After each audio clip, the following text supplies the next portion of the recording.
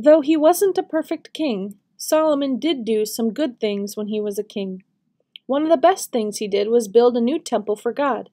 It was a beautiful temple that took 7 years to build.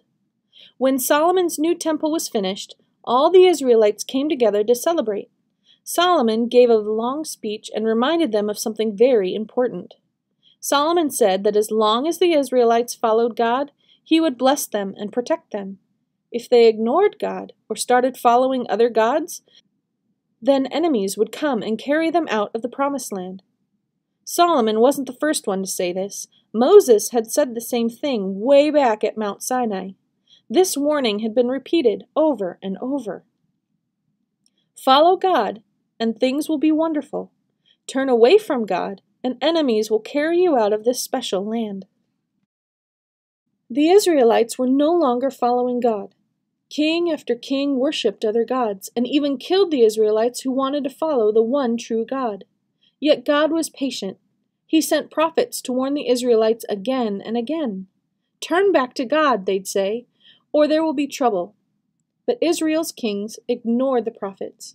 They ignored the warnings. They forgot about God.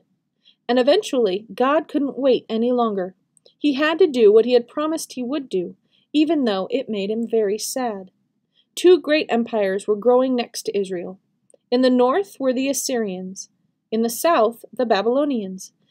Their kings were the strongest kings with the biggest armies the world had ever seen, and they were always at war, conquering one nation after another. It seemed like they were taking over the whole world. Finally, God stopped protecting the northern kingdom of Israel. The Assyrian army attacked Israel and destroyed it. The king and many of the Israelites were dragged away to Assyria in chains.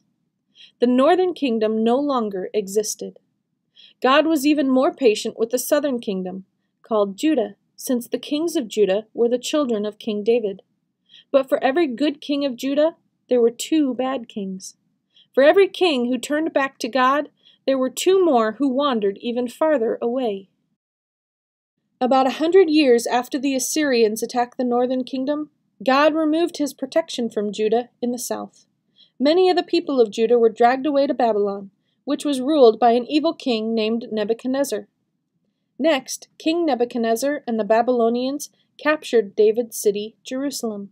What's worse, Jerusalem was burned. The walls were pulled down, and Solomon's temple, God's dwelling place among the Israelites, was completely destroyed. Was this the end of God's people? Was it the end of God's rescue plan? Would the blessing for the whole world ever come?